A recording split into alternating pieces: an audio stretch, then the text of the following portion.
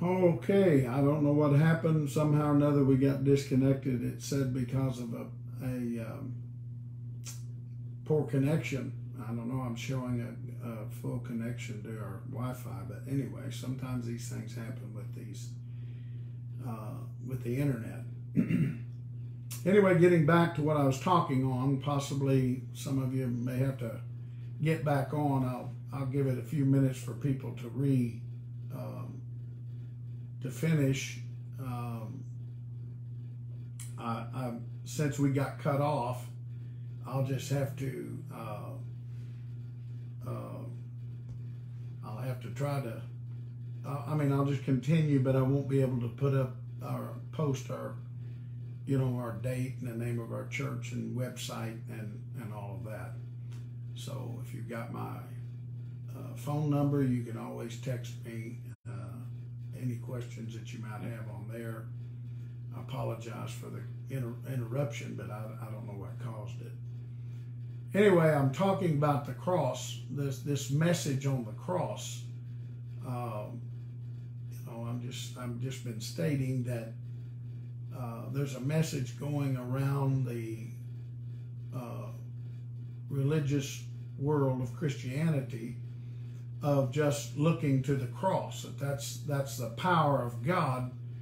The Bible does tell us that unto salvation. Well, it's true if you understand the work of the cross, what was actually accomplished on the cross. So it's not just stating that I just look to the cross and what Christ did. If you don't understand what he did, then it doesn't bring power unto salvation to you. Just stating words is, we had a brother in the body of Christ by the name of Brother Billy Watson. And he used this concerning water baptism and the name, that was to be said over water baptism. And he said, you can stand out in the middle of the street and jump up and down and holler, I'm an elephant, I'm an elephant, I'm an elephant. And it won't make you an elephant. You can say it all you want to, and you can repeat anything you've heard or read in the Bible, but if it really hasn't transpired in your life, and that's what I was going to say a minute ago, is that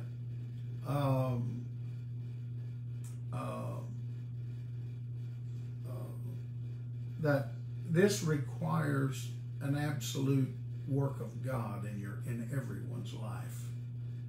This born again experience. Let me read. I was going to read in Galatians, the 6th chapter, and I was explaining that the backdrop or the platform here, or context of what Paul was saying, was that the church at Galatia was being heavily pressured to be naturally circumcised and put on some of the rituals of the law. And so he was trying to correct them on that,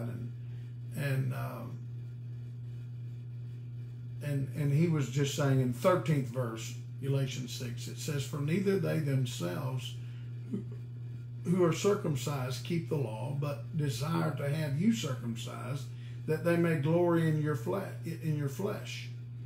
But God forbid that I should glory, save in the cross of our Lord Jesus Christ, by whom the world is crucified unto me, and I unto the world. For in Christ Jesus neither circumcision availeth anything, nor uncircumcision, but a new creature. For as many as walk according to this rule, peace be on them, and mercy upon the Israel of God. From henceforth let no man trouble you, he tells them, for I bear in my body the marks of the Lord Jesus Christ. Brethren, the grace of our Lord Jesus Christ be with you, with your spirit. Amen. So he's telling them that he gloried in the cross of our Lord Jesus Christ, by whom the world is crucified unto me, and I unto the world. Or he said, for in Christ Jesus neither circumcision availeth anything or uncircumcision, but a new creature. So the work that Christ did was to perform a new covenant that would make it possible that you and I could be born again as a new creature. That there be a new birth, and that cannot be done by just the Word of God or even just faith and believing. But there has to transpire an operation of the Spirit of God that causes a new birth. And so God has to deal with each one of us individually.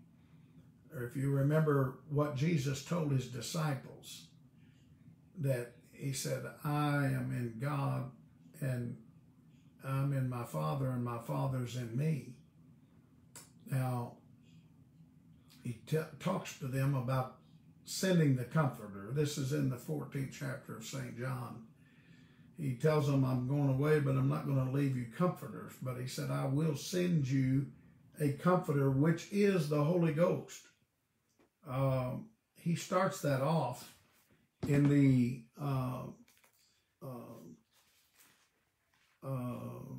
14th chapter. Let's turn back to St. John 14 right quick.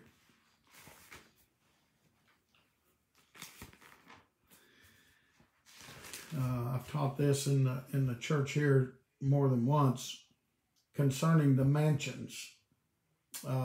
In the very first verse, I'm going to go ahead and say something on that, but that's not the crux of what I'm getting to about the cross. But it does apply. He says in St. John 14, let not your heart be troubled. You believe in God, believe also in me. In my Father's house are many mansions. If it were not so, I would have told you. I go to prepare a place for you. And if I go and prepare a place for you, I will come again and receive you unto myself, that where I am, there you may be also. Let me say something about these mansions. In my Father's house are many mansions. That word mansions is translated in other places abode. It's an abode. In my Father's house are many abodes. This whole chapter is dealing with the baptism of the Holy Ghost. That's what Jesus was teaching those disciples, and that's the abode he's talking about. In my Father's house, which is the body of Jesus Christ, the church, are many abodes. Once you receive the baptism of the Holy Ghost, then the baptism of the Holy Ghost abides in you, and you abide in Christ through a new birth and a new creature. I know there may have been some other teaching on that, but I think the context of this chapter will definitely prove it out. If you look at I want to go ahead and read a little bit here.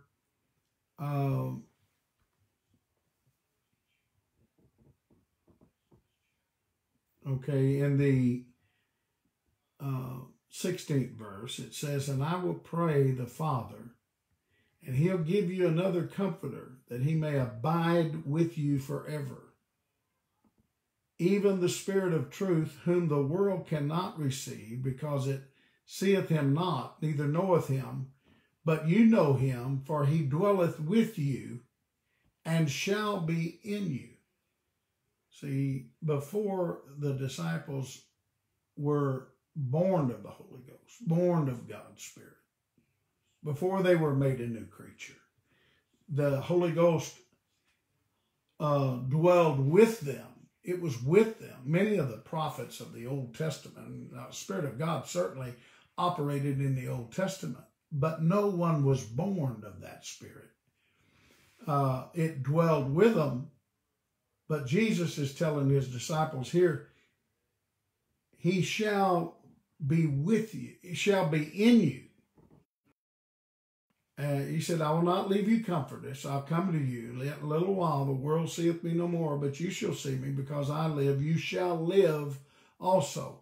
See, it's the birth. It's the life. You need to get that. No one was alive unto God after the fall of Adam. It took a new birth. And Jesus accomplished that on the cross. Jesus died on the cross.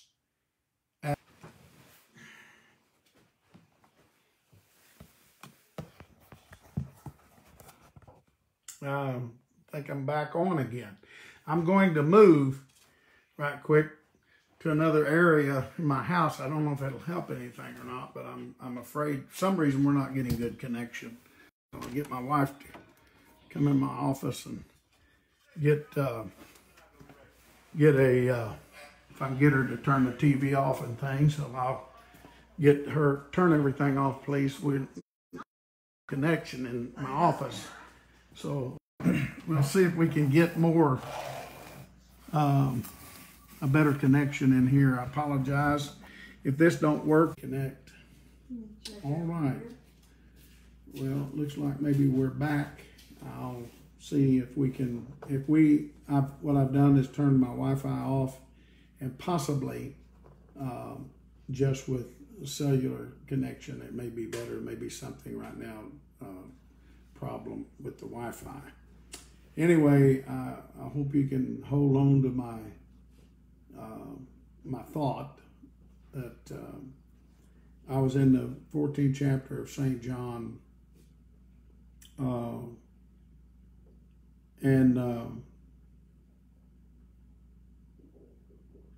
let me read on just a little bit here, where I said he shall be in you in the 17th verse, and I'll not leave you comfortless. I'll come to you yet a little while, and the world seeth me no more, but you'll see me, because I live, you shall live also.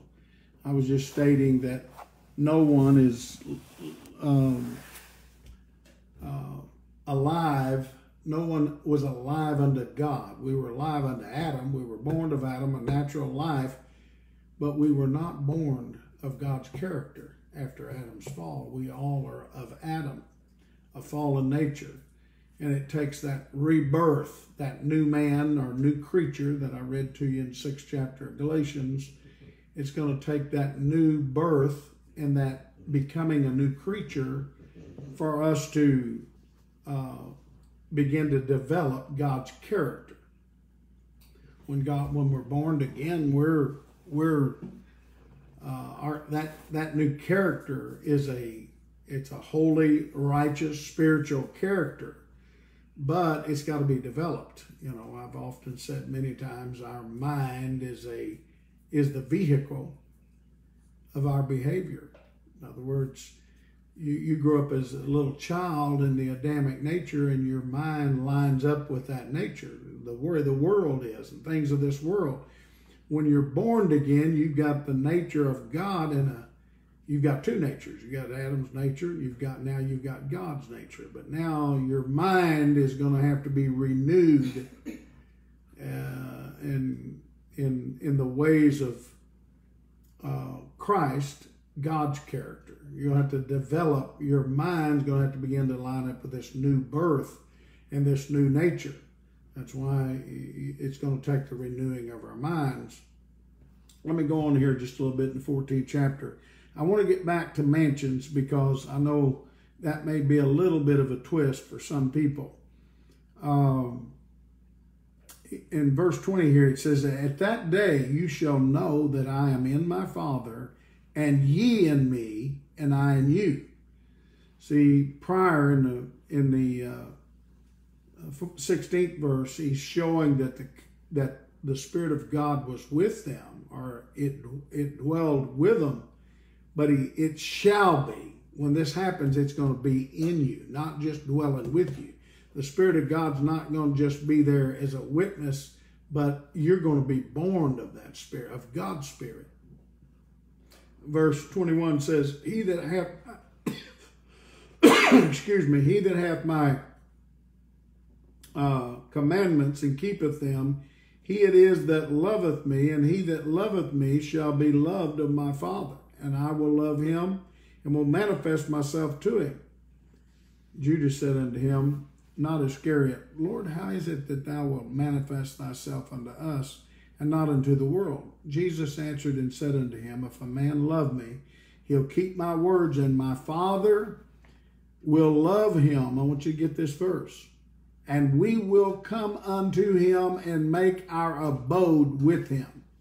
That word abode is the Greek word mone, which is the exact same word, Greek word, that was translated to mansions in the beginning of this chapter. In my Father's house are many mansions. It could have just as easily been translated, in my Father's house are many abodes.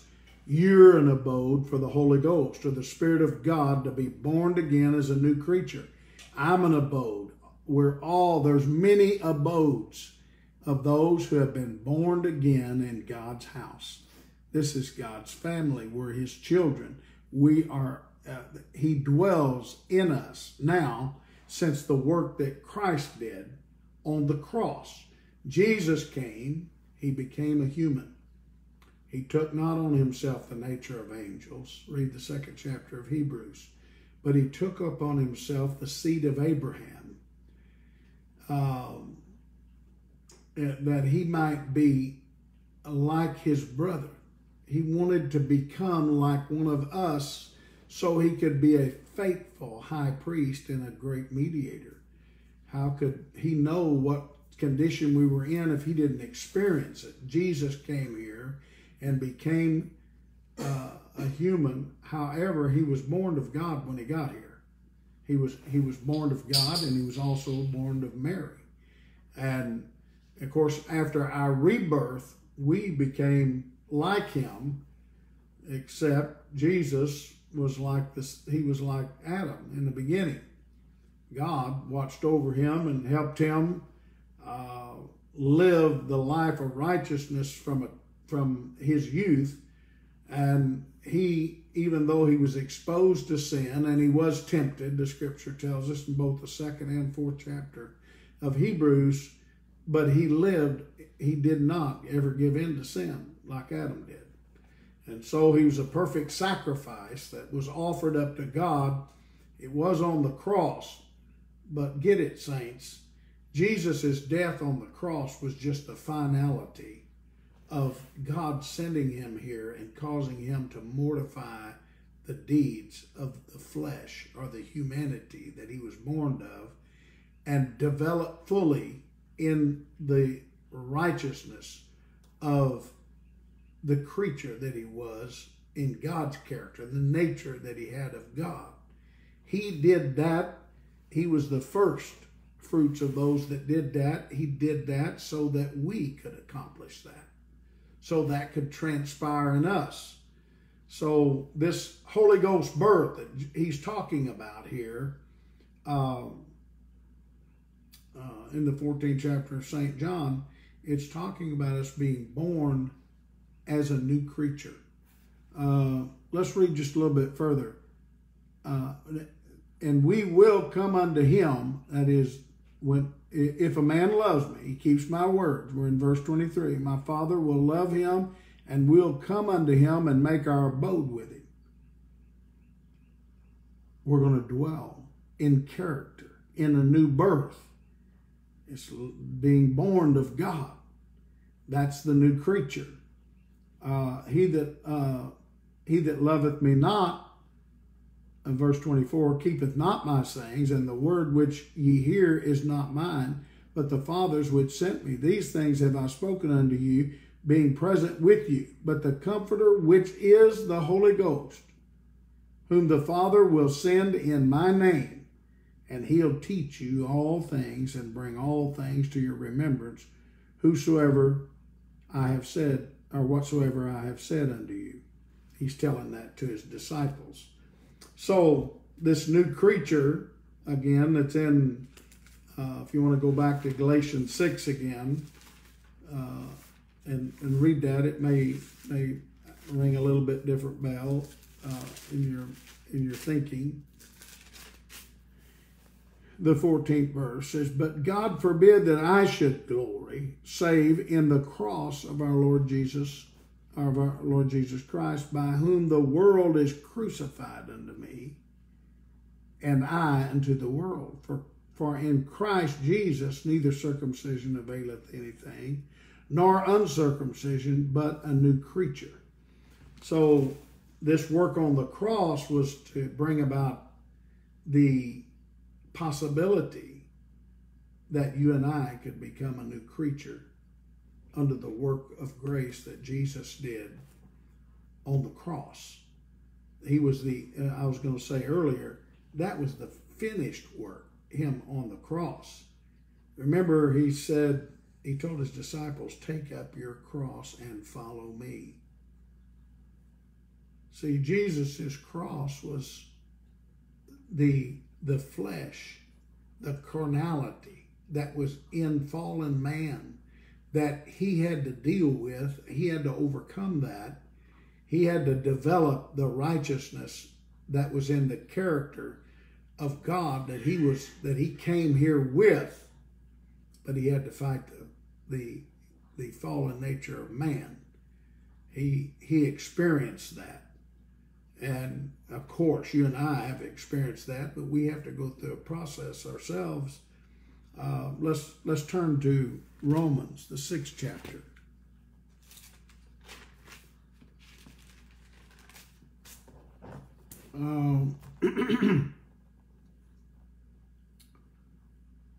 Here he's we'll start with the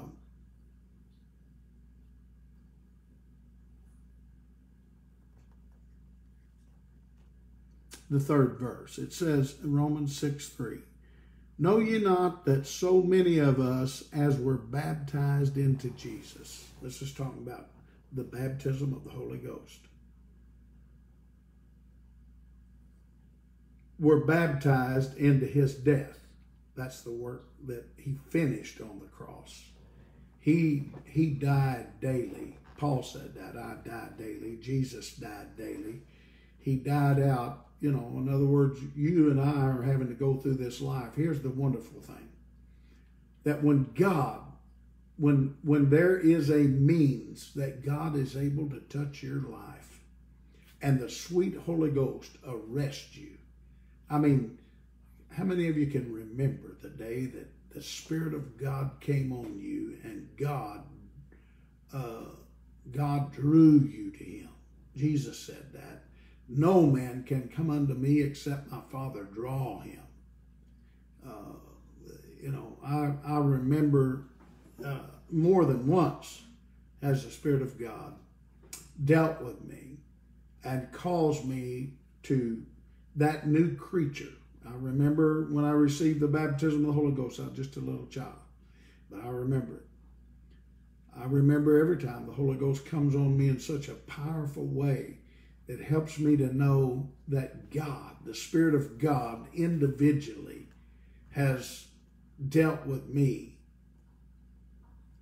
as a person, and he has given me life because of the work Jesus did on the cross and became the ultimate sacrifice. That's what the whole law was a picture of. It was a picture of God sending Christ to accomplish this work. It took 4,000 years after the fall of Adam for it to happen. But God was faithful. He was faithful unto the covenant that he made with Abraham. And we are certainly children of Abraham by faith. He had faith in God, even though he never received the baptism of the Holy Ghost in his lifetime. It took a resurrection for Adam to receive the baptism of the Holy Ghost and be born again. It wasn't available under the law. But that was the better resurrection that Paul talked about in Hebrews, the 11th chapter. So, anyway, here in the 6th chapter, let me read on a little bit further. verse 4 says, therefore we are buried with him by baptism unto death. That is, when you're born again of the Spirit of God, there is a death takes place to the flesh. You're willing to die to the flesh and be born of the Spirit of God unto a new creature. And there's a death that takes place that you die out. The death doesn't fully take place there, but there is a death to the will of giving up the fleshly life. That's what the picture of water baptism is. Water baptism is a picture that of repentance, that I am making a proclamation that I'm giving up that old life. I'm dying out. That's what going down in water is a picture of. When you go down in water baptism, you're showing that I'm dying out to the old life of living without God, and I've made a decision to follow God and serve him through faith. And therefore, when I come up out of the water, I'm coming up with a proclamation that I'm going to serve God in this obedience unto water baptism. Here in the 6th chapter of Romans, it's talking about which water baptism is a picture of Holy Ghost baptism. And that's what the picture is here in the 6th chapter of Romans, that when we receive the baptism of the Holy Ghost, we're even going further in dying out to this Adamic nature and being born of the nature of Christ, that is, of God, of his Spirit. We have life. Verse 4 says that we are buried with him by baptism into death, that like as Christ was raised up from the dead by the glory of the Father, even so we also should walk in newness of life. Okay, so when we're born again of the Spirit of God, we're to walk serving God, and we're having to live in that death to the flesh, but life unto God. Like Paul mentioned in Galatians, he said that how did he say that? Concerning the cross, it was crucified, the world was crucified to him. That's what the death that this is talking about. You die out to the things of the world, but you are made alive unto Christ. And that's what the Holy Ghost, that's what the Spirit of God actually does. Water baptism is a proclamation that you're going to serve God. But until you receive the Holy Ghost, it actually doesn't transpire or happen until you're born again of God. And that can only take place by a work of God. God has to do that. You can't receive the Holy Ghost just because you may have a desire for it without the proper meaning, or until you get to a place to where God is satisfied that through faith you're desiring to be born of his nature. And so, you know, if you remember, where was it where Philip went down into Samaria, and he finally sent for James and John. Peter and John went there, and remember the man Simeon, when he saw that the people received the Holy Ghost by the laying on of the apostles' hands, he said, "Give me this power." And Peter told him, he said, he offered him money. He said, "Let your money perish with you. You're in a gall of bitterness to think that God's going to give you a power like this so that you can have it with a wrong motive, or so that you can get personal gain out of it." It takes a dying out to the things of the flesh and the world. That was exactly what he was to get to this place where you're willing to die out. You're willing to give up all to have God in your life. And it takes God to work this kind of salvation and this new birth or new creature in every one of us. Let me go on just a little bit further.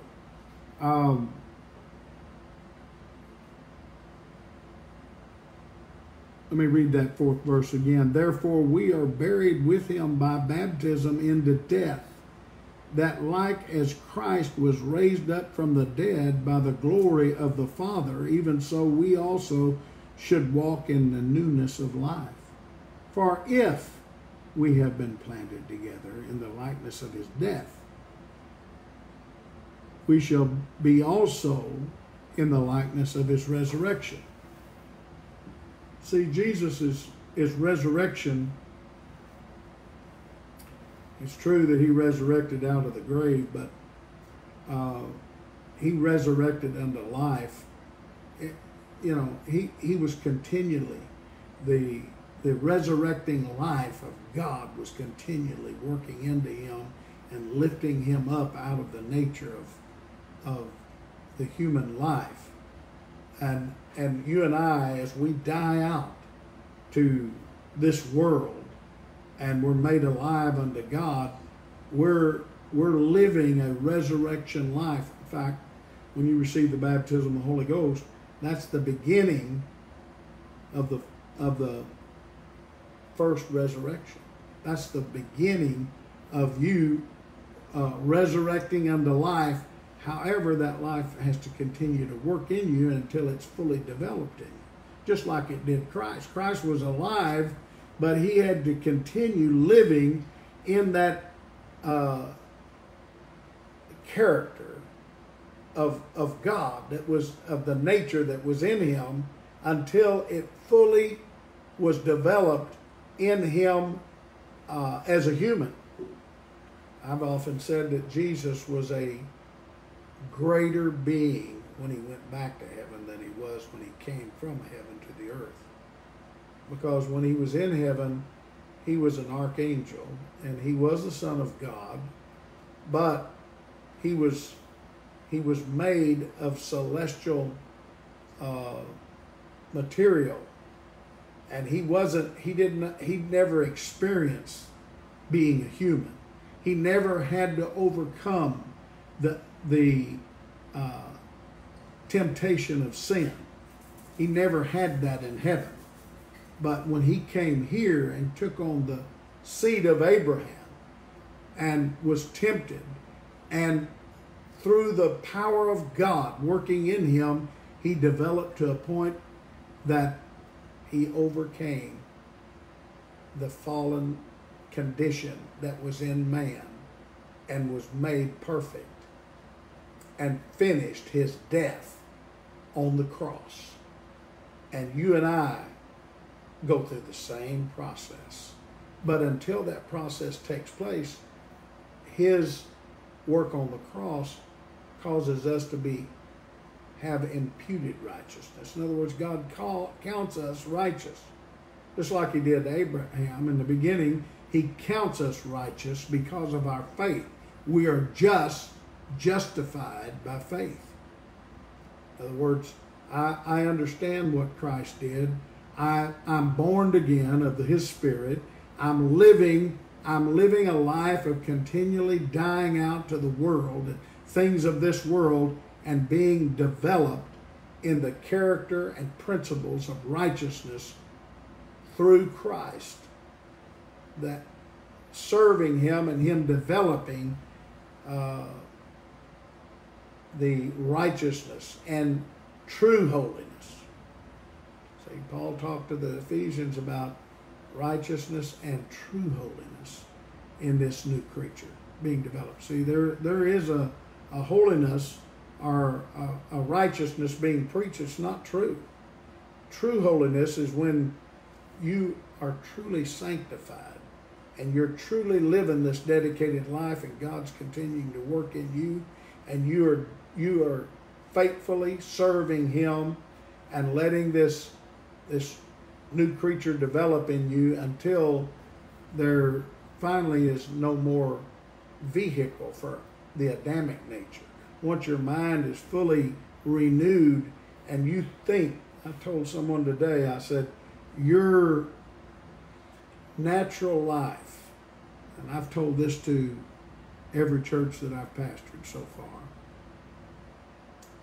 when we all start out as a Christian, we have a natural life and we have a spiritual life.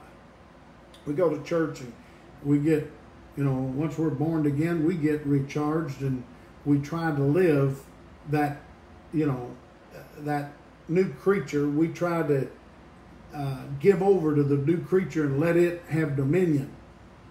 But then, then we slip back into our natural life.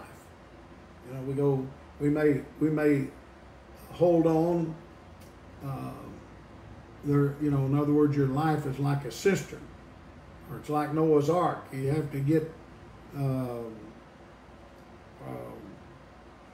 pitched within and without.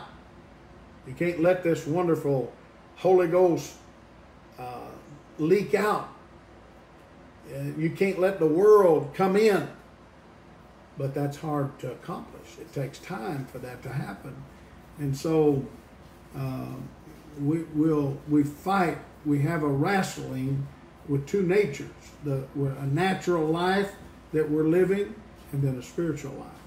But the closer we come to God, the more we're developed in that Holy Ghost nature, the more our natural life becomes a part of our spiritual life. Finally, they have to be in unison. Finally, I'm to be a righteous human. I'm his workmanship. He's to develop his righteousness and true holiness in me, and it's a process that has to take place. It was a process that took place in Christ. He wasn't a finished product until when he hung on the cross, he said, "It is finished." Look at the Apostle Paul.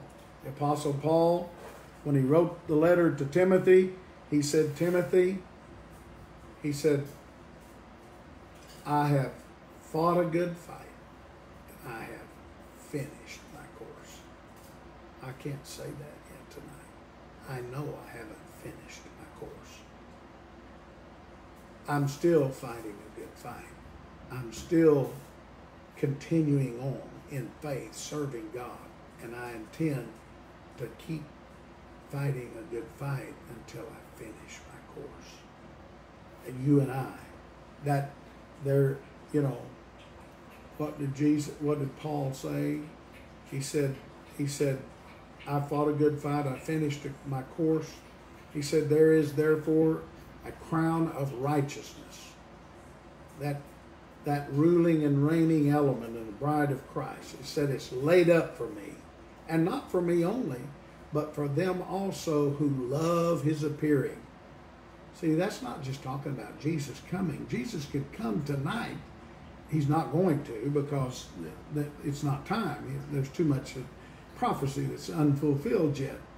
But if Jesus did come, it would not make you righteous just because he personally appeared to you. But if he appears in your character, if he's developed in you, that's what Paul was talking about. If he's fully developed in you, then there's a crown of righteousness laid up for you. You'll receive that crown of righteousness, just like the Apostle Paul did. What did Peter say? He said that I must shortly put off this tabernacle which the Lord hath shown me.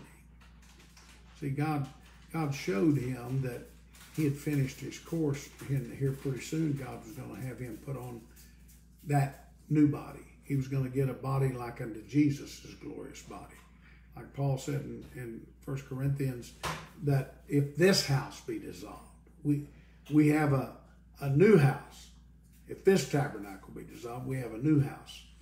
And he was talking about our body, that we'd get a new body. We're going to finally, if you finish your course in God, you're going to get a celestial body. You're going to get a body to operate, rule and reign with Christ for 1,000 years in the bride. That's what God's making up right now.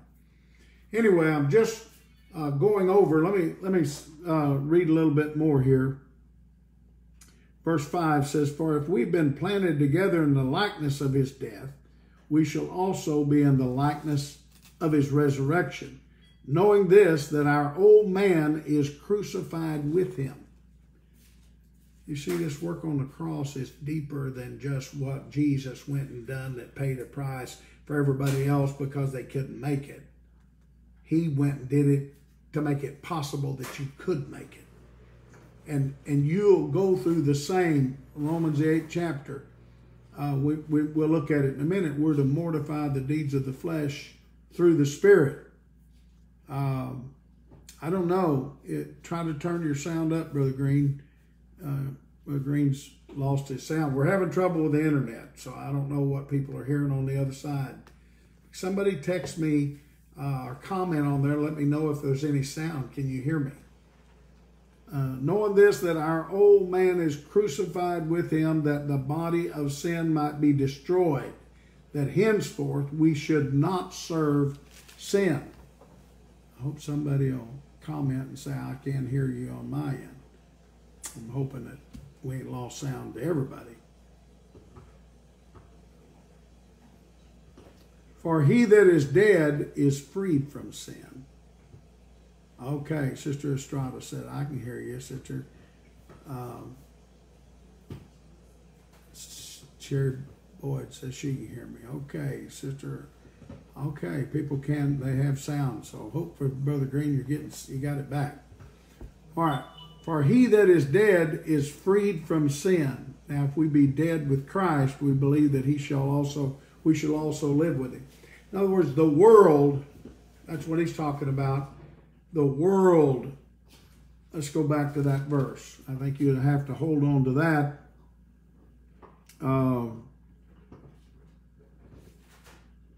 Let's see. Oh, it's in Galatians 6. Let me see if I can get that verse right quick for you.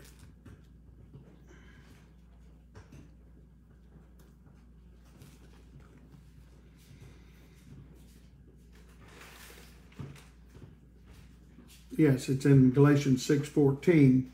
Says, "But God forbid that I should glory, save in the cross of our Lord Jesus Christ, by whom the world is crucified unto me, and I unto the world." See, that's the death. When we were born of God, we were willing to give God all our life. We were willing to die out to the things of this world. That's a death that took place, and become a new creature and be made alive unto God.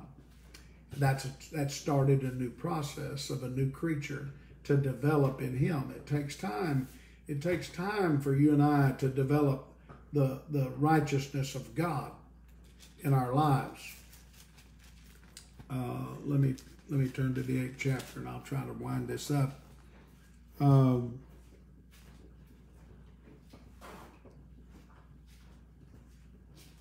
Verse 12, Romans 8 says, "Therefore, brethren, we are debtors, not to the flesh, to live after the flesh. For if you live after the flesh, you'll die."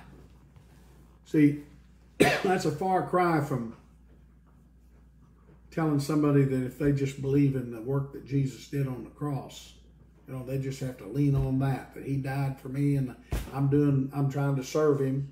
You got to have a greater understanding of what you're working on. You need to know where you're going. You have to die out to this flesh.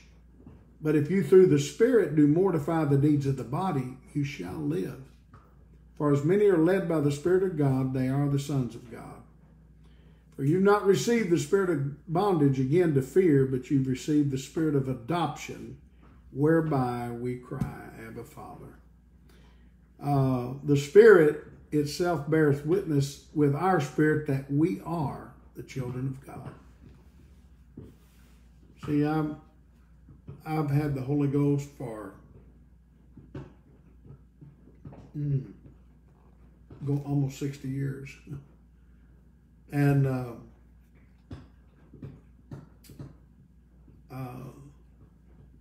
I've been born of God's Spirit, and that bears witness with me.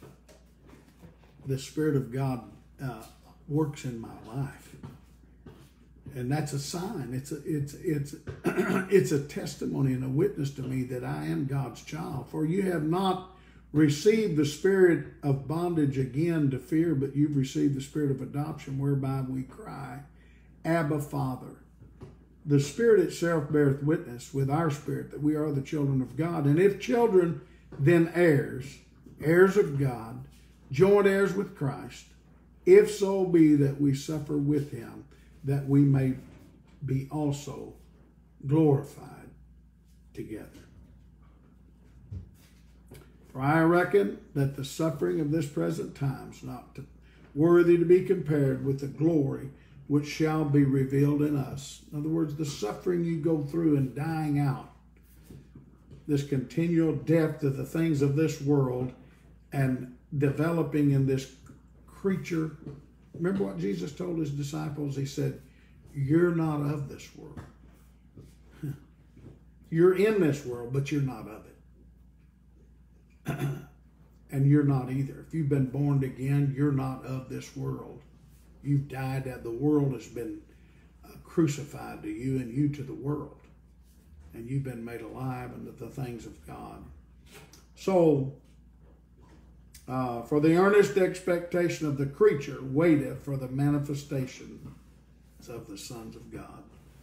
So, our earnest expectation, this new creature, we're waiting until we finish our course and it manifests a complete, full-aged Son of God. The man, Christ Jesus, has finally been developed in us. The work he did on the cross. We had so many interruptions. I really didn't. I don't think I finished this thought completely, but I hope I said some things that was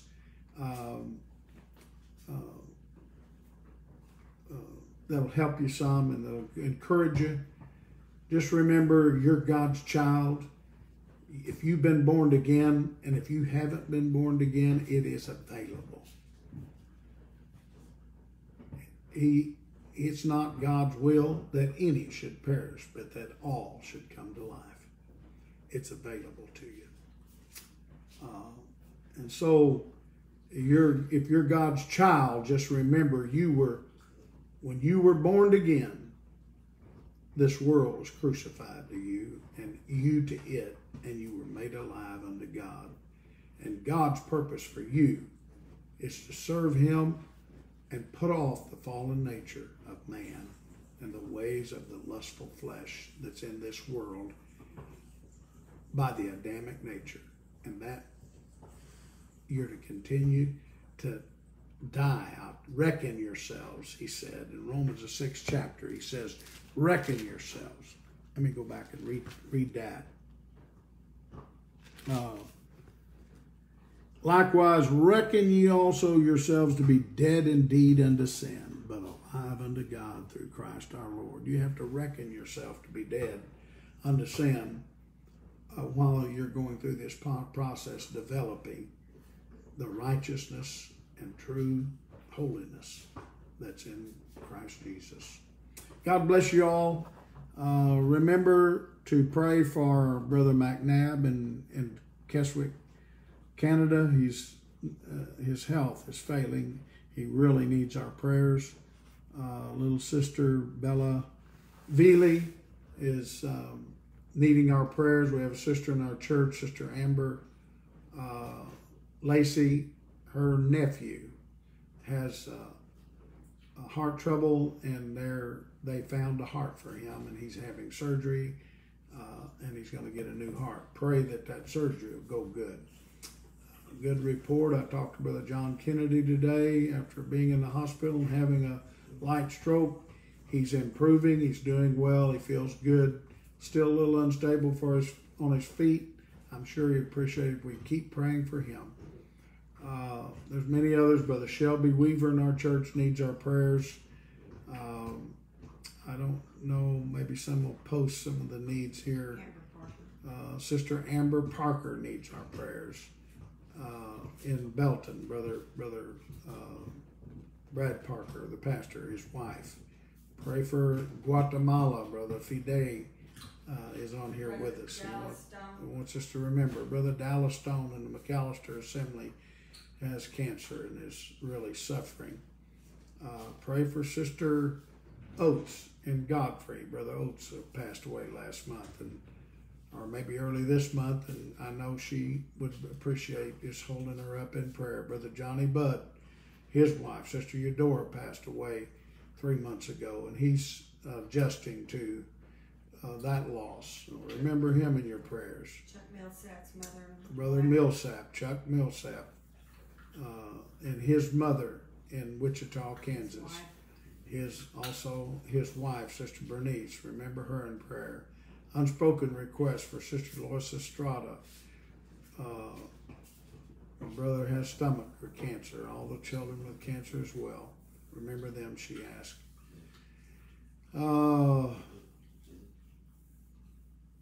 Marcelo Rendon, thank you all the way from San Antonio, it says. All right, God bless your hearts. Remember these prayer requests and our petitions as we close here this evening. Let's just pray together. Dear God, Lord, hear our petitions here tonight. Lord, you know the needs, especially those that are serious health situations. God, we just ask you to work your will with each one of them. We're asking you to be mindful and consider your children. Oh God, your healing power, our trust and our faith is in you. In Christ Jesus, remember our unspoken needs and requests tonight. In Jesus' name. God bless you all. Have a good evening. Once again, I apologize to you for the interruption that we had on the internet. I really don't know what caused it, but anyway, we made it through. God bless you. Keep looking up. Remember, lift up your heads, O ye gates, and the King of glory will come in. Have a good night. God bless.